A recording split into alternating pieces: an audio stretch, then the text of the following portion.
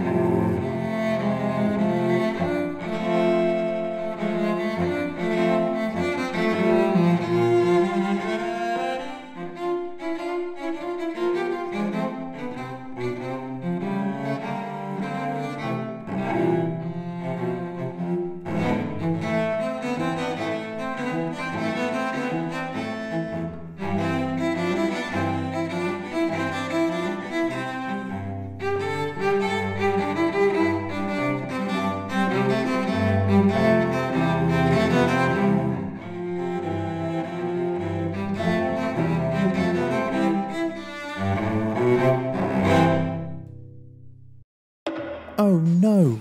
Peter's run headlong into a towering tree. As he looks up, a dark forest towers over him. Even the sun's heat seems to retreat from these tall trees. The forest extends all about in front of him, dense with thick trunks and filled with woody undergrowths.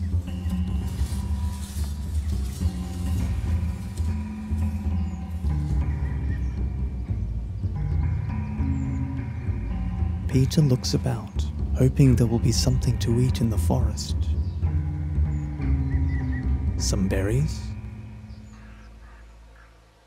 Or maybe a carrot growing in the ground? Or even some radishes. Peter loves radishes. His stomach rumbling, Peter walks on, determined to find something to eat.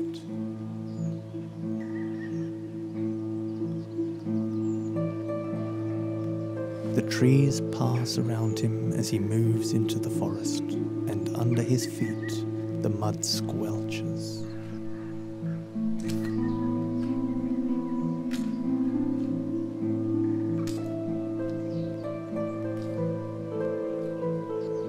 Deeper and deeper into the dark forest he marches, looking for his lunch.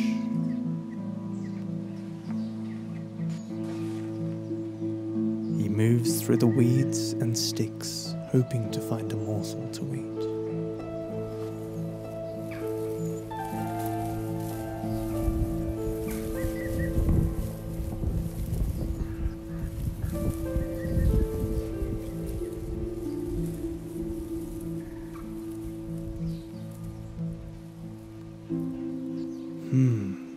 Is there something over here? No? Or maybe over there? Still nothing.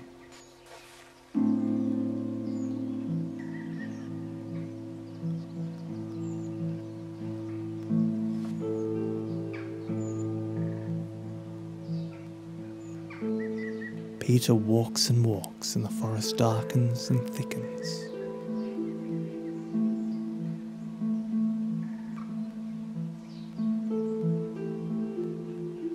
The birdsong seems to fade with the light, and insect noises crowd around from all sides.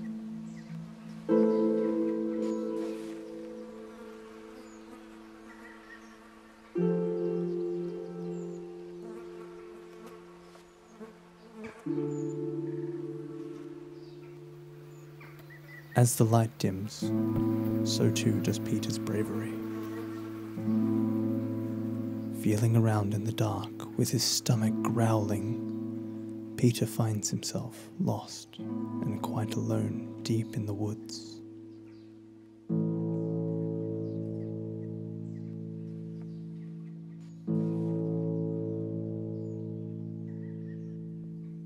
He looks around, but can't find a way out anywhere. Oh no, Peter is panicking.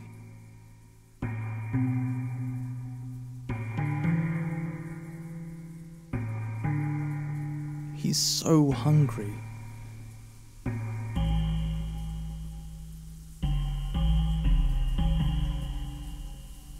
And now he's lost.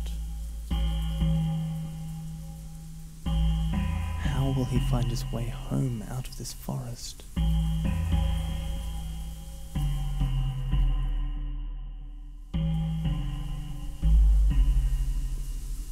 Peter runs this way and that.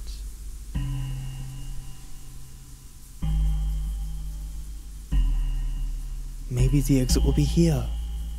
No? Then maybe the other way.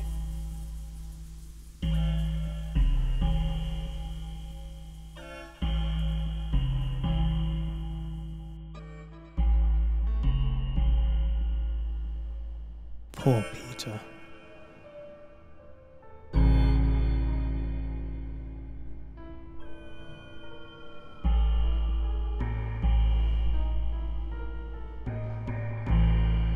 Every path seems to lead deeper into the woods.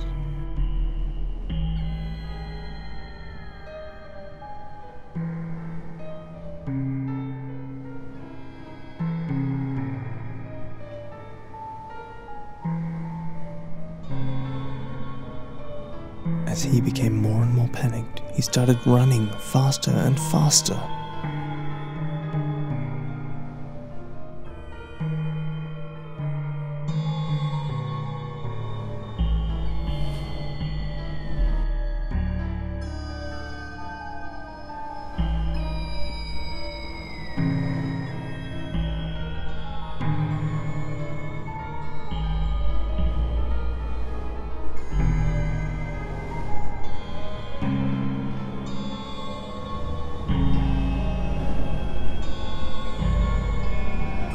Peter gets more and more flustered.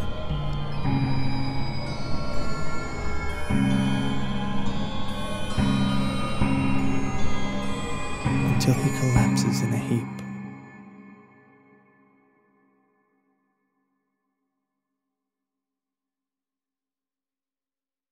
He closes his eyes tightly.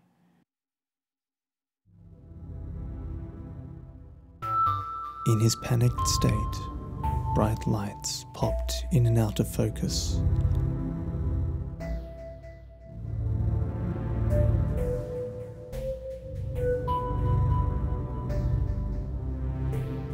And colours played out before his closed eyelids.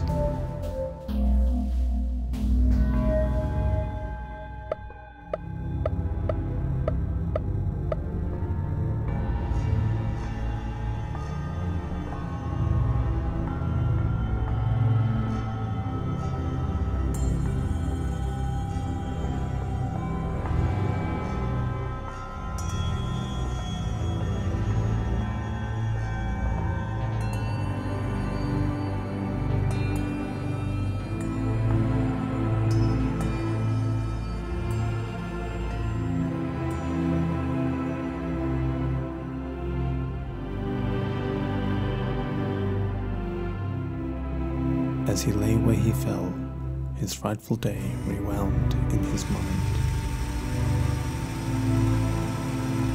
He thought back over his journey, on the paths he took, and the accompanying sights and sounds.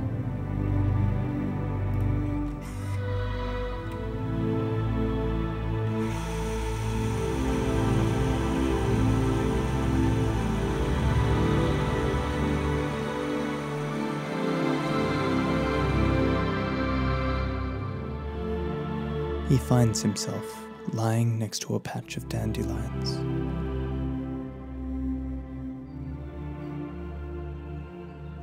The flowers around him seem to sway and dance.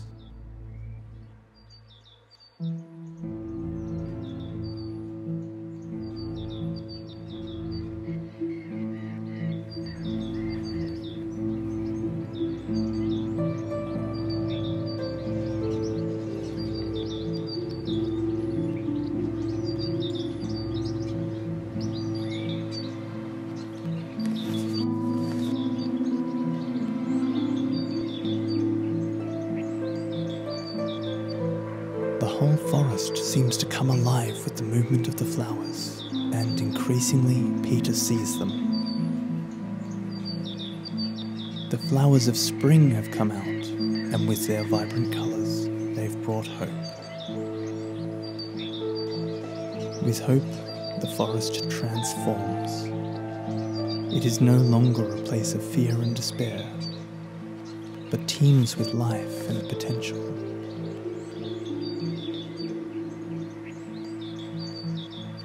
And with that potential comes food. Wild berries and vegetables of all kinds.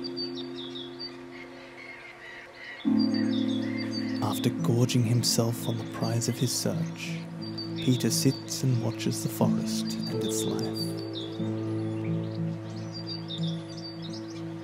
Birds flit in and out of trees.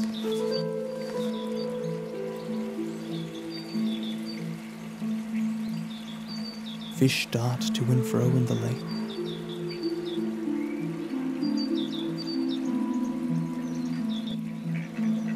Ducks waddle confidently through the mud.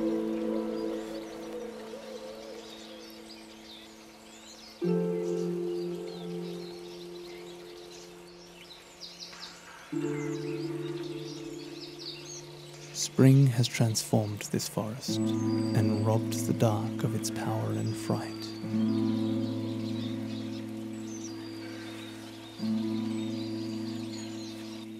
Instead, flowers cover the ground and life and hope abounds.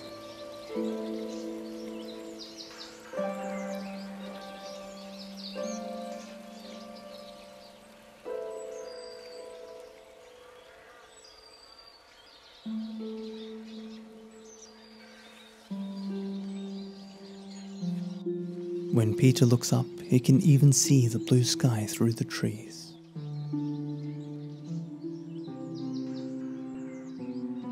With Peter's new perspective, the path opens and he finds his way out of the forest and back to his burrow.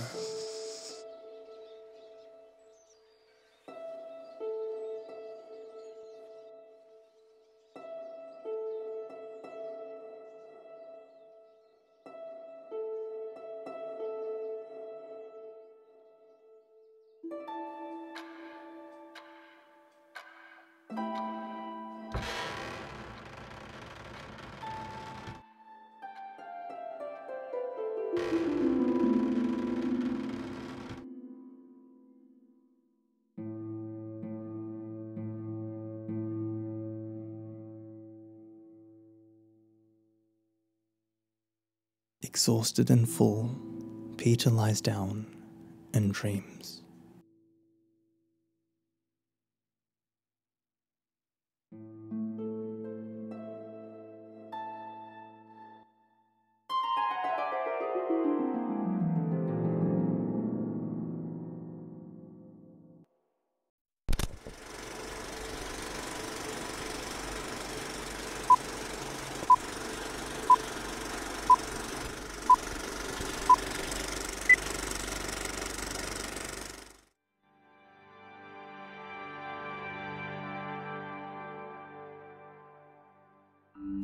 En hiver, Il vit un jardin tranquille, un jardin rêvant de printemps.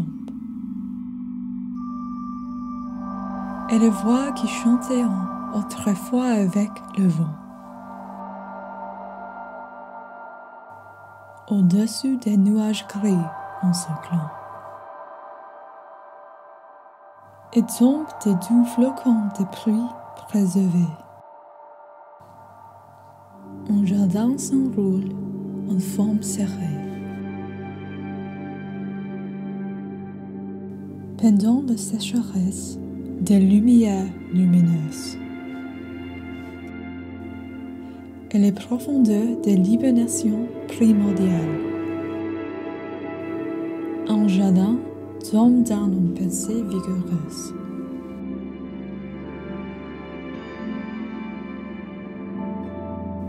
Ce qu'elle cultivons-nous? De quel te venons-nous?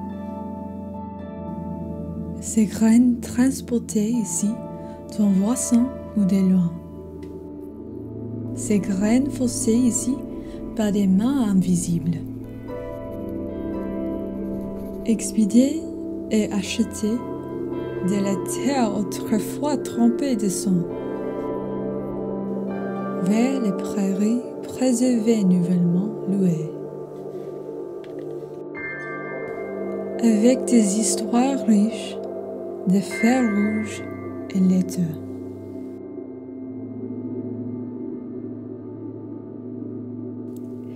Et ici, nous devons grandir. Et ici, nous pourrions grandir. Avec le reflux et le flux des eaux et des marais. Dans cette rivière souterraine tortueuse. Cette toile des voies terrestres. Augmentée et diminuée avec chaque lune s'élève.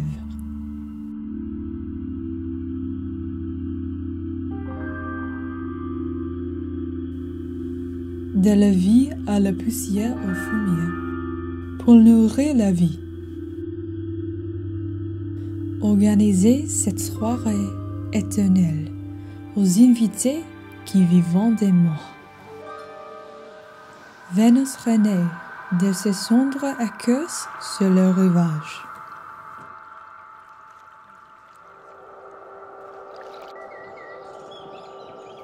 Les tours rythmiques tournent.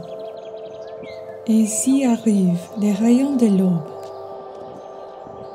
Appelons le chat du printemps. Un jardin qui rêvait de printemps. Une fois tombé dans des draps de sommeil.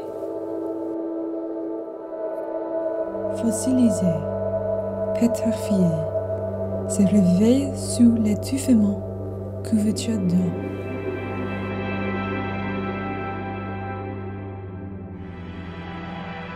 Un jardin qui rêve de printemps, a les bras ouverts pour les gens. Le nouvel. Ceux qui réussiront et ceux qui ne réussiront pas. Sautant du sol, petit bras vert, petit bras vert. Osciller et danser avec une lumière vive.